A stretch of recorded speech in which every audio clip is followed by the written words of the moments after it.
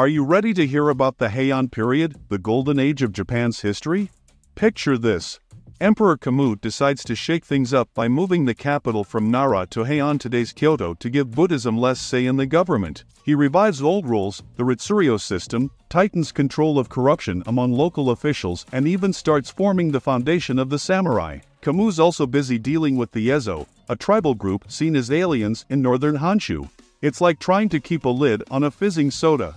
Oh boy, subscribe for more. Thank you for watching.